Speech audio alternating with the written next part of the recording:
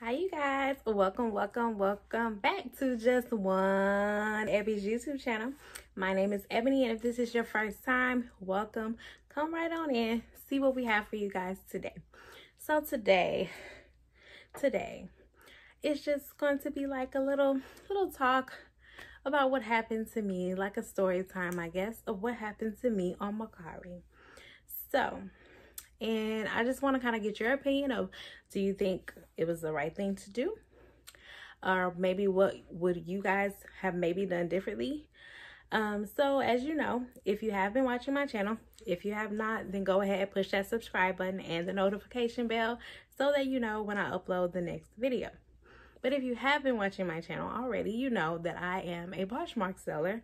I sell on Poshmark, and I recently started selling on Mercari. So Mercari is not like my, go-to. I don't have everything that I have listed on Poshmark on Mercari. I just kind of started and just trying to see how it goes on Mercari.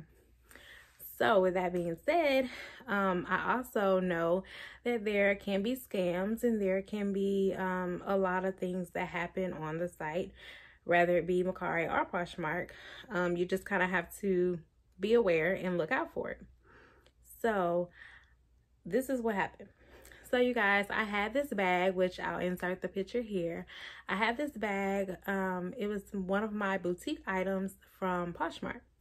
I decided to not only have it listed on Poshmark, but have it listed on Mercari. So I listed this Coach bag. It's very nice. It is one of my most expensive items. It was most expensive on my Poshmark closet, as well as the most expensive item on my Mercari closet. It's the most expensive item I had, period. So with that being said, someone actually bought it on Mercari. So I got a notification, saw that someone just bought it. They didn't ask any questions. They didn't say anything. They just bought it. And they bought it for $189. Okay, so that was one thing. I was excited. Yay, I got to sell. But when I looked further into it, I wasn't quite sure about it. So, which I always do this for every sale I get. I usually message the person when it's on Mercari. I message the person and let them know that I appreciate them for shopping with me. Thank you for shopping, with me, and that I will ship their item off on the next day. Most of the time, I usually get a response back of someone saying thank you or something, but I didn't get a response. Okay, so the other thing that kind of alarmed me, it wasn't necessarily not getting a response at that point. What alarmed me was the person was a new user, because I always look at reviews before I send something out. And the reason is, kind of get a feel of what the person is like if they actually have bought anything before, just if they're new, things of that sort. So this person was new. I'm not sure if they created the account that day or if they were just new for the month of August. It said August of 2020. So the person was new. Okay, so that's one thing. So being new, just in my opinion, being new on the site, I would make sure before I spend almost $200, I would want to ask some type of questions. Even if I had all the information put into the listing, I still would most likely ask some type of questions, spending that much money on a site and being new. That's one thing. Well, that's another thing amongst many. Okay, so then after I messaged and didn't get a message back or any response back, I looked at their reviews. They didn't have any reviews because they were new. So we're listing the things out that seem a little suspicious. So they're new, they're not responding, they just opened it the same month they bought this item in. They have no picture, which, some people don't want to put a picture up. That's fine. But yeah, that was a little suspicious. So I went home, I talked to my husband about it. He was like, I don't know, I wouldn't send it out. That's just me. I didn't want, my closet. I heard that if you cancel something, it kind of goes against your closet. It goes against your review, your rating, things like that, dealing with Mercari. So I didn't want to be in a bad light, but I also don't want to send my items out and, risk it. And so you're asking, like, what am I risking? So there are many things that people can do, like, with the item. I mean, what could happen is I could list the item, and I could sell the item. I have free. Okay, so when I list my items right now, I have free shipping. It was simplified for me, just doing it on Pirate Ship. But on this particular item being free shipping, I'm not sure what type of coverage I would have had with Mercari. So I wasn't sure if they were going to cover me if something happened where the package, got lost, or which I don't think they would, because I didn't ship it through them. So that's one thing.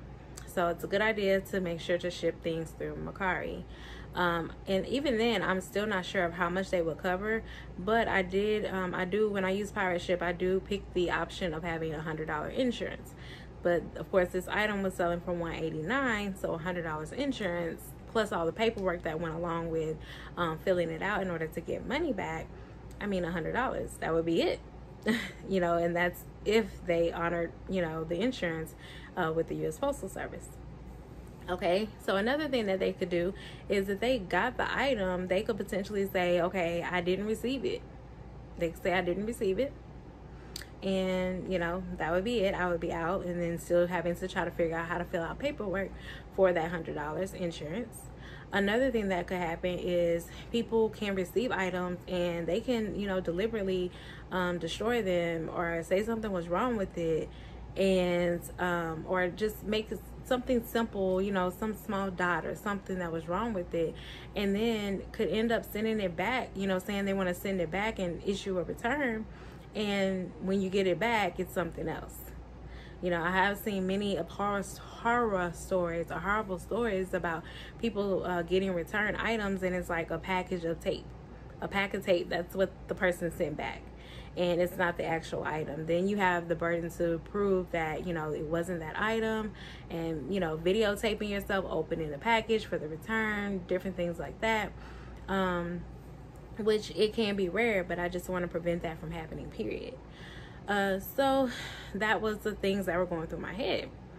Okay, so now the person hasn't said anything. I tried one more time because I was looking through YouTube, and of course, just like when you're sick or you feel something, a cough, and you look on WebMD and it tells you like the worst possible thing. This is kind of like, I guess, what I was looking for on YouTube, and like looking and seeing like what could happen. So, after looking on there, I did get, someone I think said that it might be a good idea to actually reach out to them and just kind of try to strike up some type of conversation, or just saying something to get them to respond something back, which is what I did. So what I said was, I said, I see you're new on the platform. Do you have any questions, or is there any concerns? Just to try to get them to say something, so that maybe I can get a feel of, what's going on, who they are. They didn't say anything. So all of those signs and not responding kind of made me even more like, all right, no, I don't think I'm sending it. So after that, I actually went to the help center for Mercari, and I contacted Mercari, and I told them how I felt about everything. But before I told them how I felt, the real reason of why I actually contacted Mercari was what happened the next day. Okay, so I told them I was going to send it out the next day, right? So here's the next day. I'm still pondering on it. And so I, actually get someone following my closet on Mercari. With that username, the first initial and the last name was what, and they had a picture of the person. And they actually started to follow me. And those names actually matched the name of who I was supposed to be shipping the package out to. So I didn't know a name. All I knew was the name of who I was shipping the package out to, because on their actual profile they did not have like a name as their username. It was just like letters or whatever. It wasn't like an actual name. But the person that actually followed me the next day had a name, and the name was the same, same matching names as the person who was purchasing the purse. and they actually liked the purse. So that new, and they were new as well. They were a new user. They said they had created that account the same day. It actually said the date. So they had created that account the same day. So that right there, it was just like, nope, I'm not sending it out. This seems very suspicious, seems crazy. So I actually contacted Mercari on the help center area, and I, sent them a message letting them know this is what happened. I think it's very suspicious. I asked them, what do you guys do to cover me if I do send it out?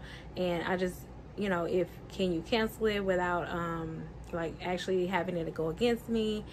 And basically the person got back to me the next day. They canceled the order. They canceled the order of the transaction, and they didn't say anything back as far as what would have happened if I would have sent it out. But all they did was cancel it. They said, told me the way to cancel for in future if I wanted to cancel myself. And sorry for the inconvenience, and that was pretty much it. So I don't really know like the conclusion of what would have happened if I would have sent it out, what Mercari would have done, if they would have taken any type of responsibility because of the fact that I wouldn't be shipping through them necessarily. So lesson learned. I still think it's a good idea to, if you can, use Mercari's website as far as the shipping and everything, getting the labels, even if you offer free shipping. For me, it's just a different process because of how I inventory items. I haven't been able, or haven't started that process yet of actually using them to ship my items. So I do think it's a good idea to use them. Although I do think that it's just I have not gotten the time to actually go through and do all of the inventory, weighing and changing all of that information. But I just wanted to come to you guys and let you know, that order was canceled. I mean, I had to cancel it. I wasn't going to ship off my item, something I paid for and I worked for my money, and I don't want to give things away if I don't choose to. And I also do not want people to cheat me as well. So make sure to do your homework on things like this. Check and see, check the reviews, check and see if the person has reviews, check and see if they're new. See, it doesn't hurt to message and ask questions or talk to them. Just be polite, be friendly, but at the same time, make sure you're feeling comfortable with transactions, because things like this can happen, and you just want to save yourself some heartache, some time, and some money, okay?